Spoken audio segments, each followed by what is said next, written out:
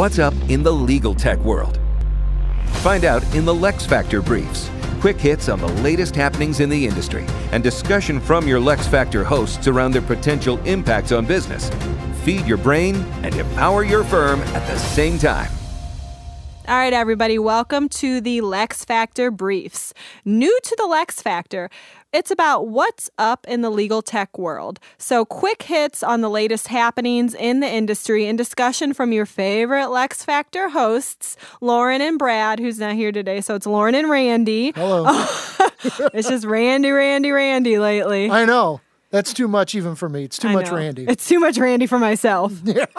No, but we're here today with one of our LeXFactor Briefs episodes. So wanted to talk some new news that we've discovered throughout the week. So I was reading an article from Legal Tech News about Winston & Strawn and how they eliminated some of their staff position, opening a support services center.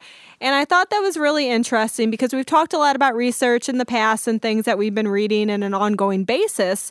And what we know is that over 80% of firms actually believe that the fewer support staff is a permanent change. So just to read about this in the news this week actually supports that. But I think it's interesting because obviously we're in a time, COVID right now, a lot of people are unfortunately losing their jobs. But the legal industry is starting to see that upturn in business. And so it's definitely an interesting time to change your dynamics so greatly. Exactly right. And in referencing the article, Winston & Strawn is actually opening what they're calling is a professional support services center of some type. So unfortunately, they've eliminated some positions, but what they're doing is they're creating a new center that's in response to a fundamental shift, of course, across the legal industry and how and clients other industries. Exactly, and how clients and lawyers interact. I'm sure Winston & Strawn isn't the first to do this, but this is definitely a trend that I'm sure is going to continue. Yeah. Not just within law, but across a number of industries. Yeah, all industries. The interesting part that I see is that they still invested in that support services center for, lack of better words. So you're still employing a staff and you're still housing them somewhere. It's not just cutting staff or outsourcing staff. So I did think that investment was interesting. But I think a lot of firms, regardless of your size, but especially those smaller to mid-sized firms, there is an opportunity just to outsource. And I think what people don't necessarily realize, yes, it's unfortunate that people are losing your jobs. But at the same time, you're outsourcing these functions that you still need on a day-to-day basis, and you're probably saving money. You think, hey, I'm using an outside vendor. It may be more expensive. I'm probably going to be paying a lot for the placement, blah, blah, blah. But at the end of the day, you're saving on benefits. Yep. You're saving on all that other employee support that, think holiday gifts, think PTO, things like that. So there's a plus side to it at the end of the day as well. Right. And law firms, as we've said numerous times in a number of our regular podcast episodes, law firms are businesses. The legal industry in general is moving into this new phase of what's called new law. And so new law is providing opportunities for law firms to manage costs, maximize profits, and improve client satisfaction.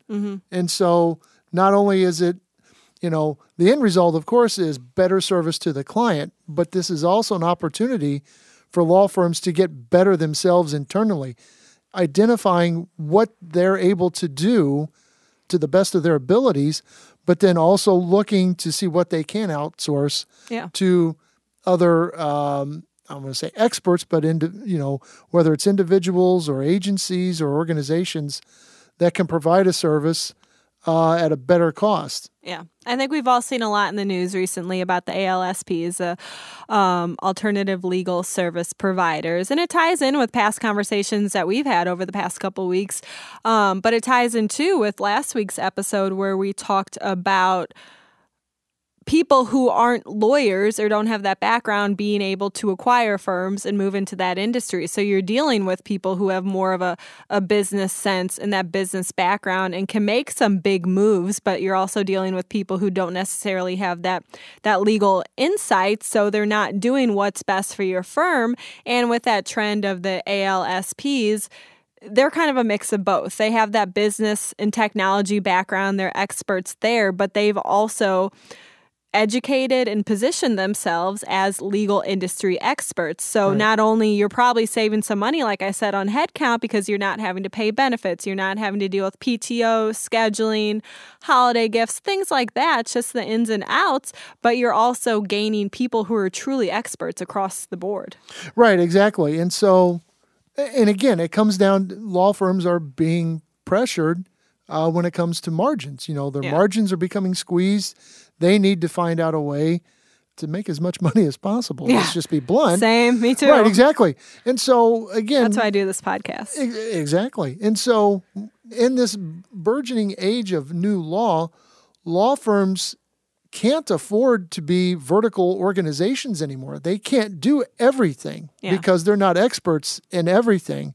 They're experts in the law, or they're trained in law, but maybe they're not trained in revenue optimization or any other parts with recruiting or audio anything. production, Exactly. podcast production. Exactly. You know? If they remain within a business model that they're a vertical organization, they're running a risk at going out of business themselves, if it's not now, it's somewhere not too far down the road. Yeah.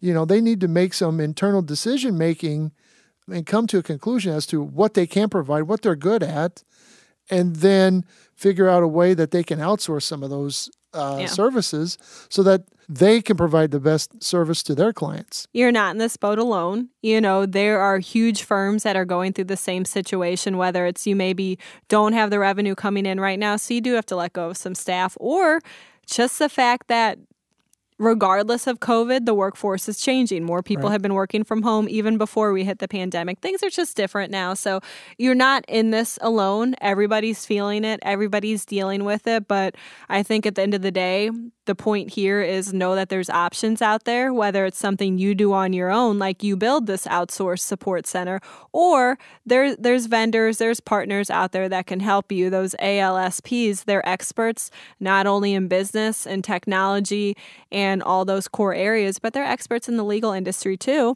Right. Exactly. And there's a good chance you're going to save some money utilizing somebody like them because they are experts. They know what they're doing. It cuts down on the time and the questioning and the confusion, and you get what you need and you get it quickly. Right, exactly. And at the tail end of this article that Lauren referenced, you know, legal industry experts or consultants are saying that firms are not only need to be looking, they need to look very hard and continuously at streamlining their operations, because some firms have already been doing it. And the pandemic has created an opportunity for law firms to take swifter action in doing so. Yeah. I don't think it's going to stop. And it's not just law firms, it's any business right now. Yeah, it's anybody, and it's going to be around for a while. So, all right, well, that's today's LeXFactor brief. If you guys have any questions, future topics that you want to hear more about, you know where to find us, lexiconservices.com. You can find us on Facebook, Twitter, wherever. Email Randy and I, hunt us down, find us. Otherwise, thanks for listening today, and we'll talk to you next time. Thanks for tuning in to the LeXFactor. Lexicon takes care of business so you can take care of law. Learn how to build a better practice at lexiconservices.com.